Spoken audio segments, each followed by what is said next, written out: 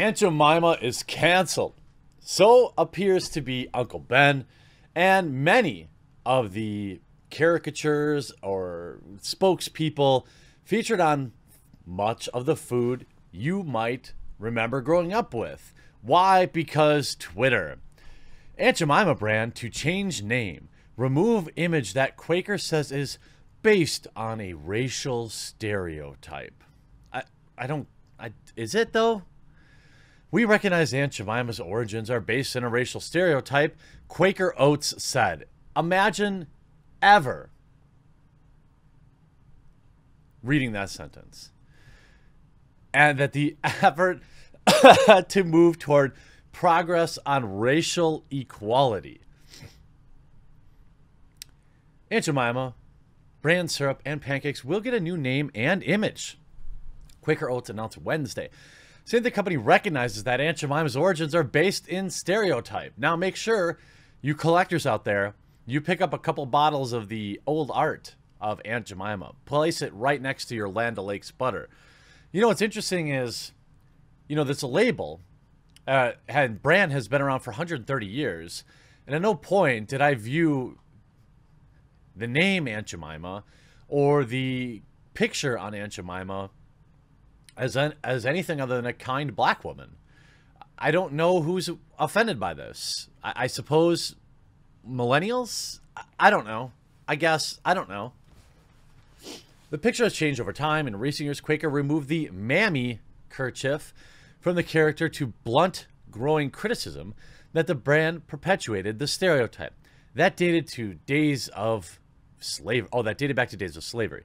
But Quaker, a subsidiary of PepsiCo, said removing the image and the name is part of an effort of the company to make progress towards racial equality. Well, I wonder who makes Eskimo pies. Are those going to? Kopfel said the company has worked to update. Oh, I'm sorry. We recognize Aunt Jemima's origins are based on a stereotype. Chief marketing officer. Imagine your marketing officer being making the statement in a press release. As we work to make progress towards racial equality through several initiatives, we must also. I don't know. I think my power just went out. Battery backups for the win. As we work to make progress towards racial equality through several initiatives, we must take a hard look at our portfolio of brands and ensure they reflect our values to meet our consumers' expectations. He also said that they will work to update the brand to be appropriate and respectful, but realized the changes were insufficient. Aunt Jemima has faced renewed criticism recently amid all the protests. People on social media called out the brand for continuing to use the image and discussed its history with the topic trending on Twitter. In one viral TikTok, a singer named Kirby discussed the history of the brand in a video titled How to Make a Non-Racist Breakfast. She concludes that the post has racked up hundreds of thousands of views across a platform, and I'm happy for her. Aunt Jemima is a retrograde image of black womanhood on store shelves. An associate professor of Cornell University told Today's Show, it's an image that harkens back to the antebellum plantation. Aunt Jemima is that kind of stereotype that is promised on the idea of black inferiority and otherness. I don't know anyone who saw it that way, but, ultimately, I have zero problem with brands updating their imaging. And, they probably should have done it, I don't know, 30 years ago, especially as times change. When you've been around for 130 years, it's just like the same people with the works of H.P. Lovecraft. The man was alive 120 years ago, had some really bad opinions about people, and people are shocked today about it. 100 years ago was a long time ago, obviously. In 2015, a judge dismissed a lawsuit against the company by two men who claimed to be descendants of Anna Harrington, a black woman who began portraying Jemima in the 1930s, saying the company didn't properly compensate her estate with royalties. Quaker said the new packaging will begin to appear in the fall of 2020, and the new name for the food will be announced at a later date. I mean, this is a good spin for them. They get to get some free press, rebrand.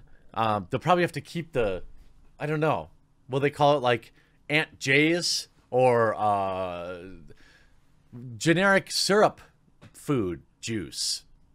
I don't know. I don't know what they'll call it. It's going to be interesting.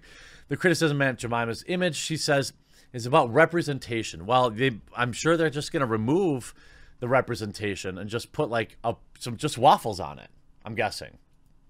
I don't know. I mean, I don't know how, you're going to have to really bend here. And look, Uncle Ben's now considering a new visual identity for products amid Aunt Jemima. I think they should go with Uncle Ben from Spider-Man. I think that would be ideal. But then again, it's a white guy. I don't know. Uncle Ben's Rice may be getting a new logo after Quaker Foods announced it would be changing the name on its Aunt Jemima brand to make progress towards racial equality. Mars Inc., which owns Uncle Ben's, told Fox News on Wednesday it was looking into updating the brand's image. I would say Uncle Ben's, you could probably just leave it called Uncle Ben's. I'm guessing. I don't know. It seems like a mix. Like, just because it's a black guy, it's automatically offensive. I don't really see anything offensive in this particular art. Just looks like an old black guy that's probably named Ben.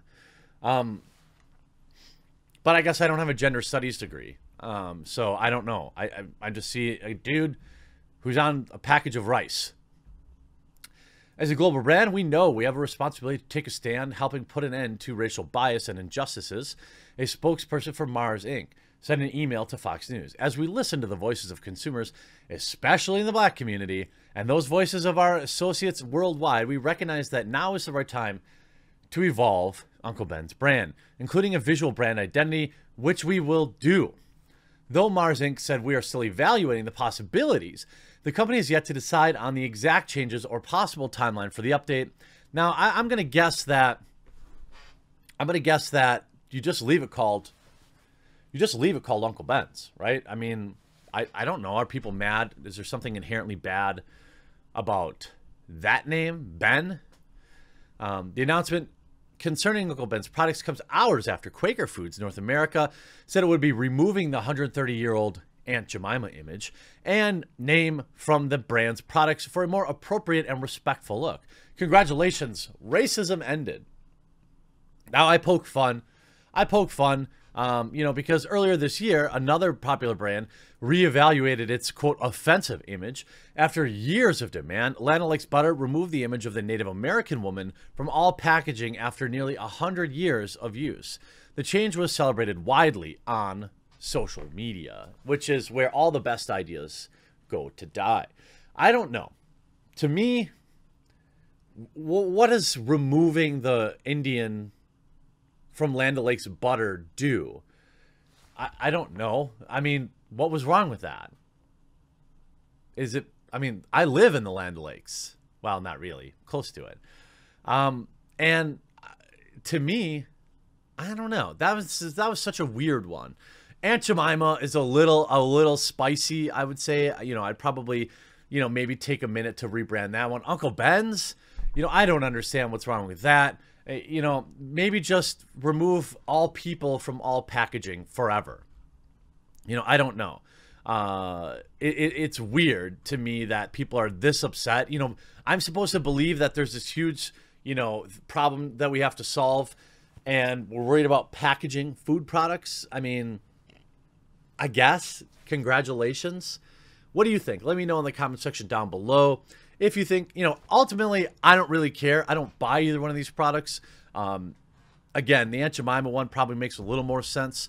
But is it just social media outrage, or are people actually offended? That's what I'm curious about. Do you think people genuinely look at Aunt Jemima's and get mad about it? I don't know. I always viewed these things as in a positive light, but if people are mad about it, I suppose they could have just bought a different product. But nonetheless, this is the world we live in. Hope you enjoyed this video. We'll talk to you again real soon.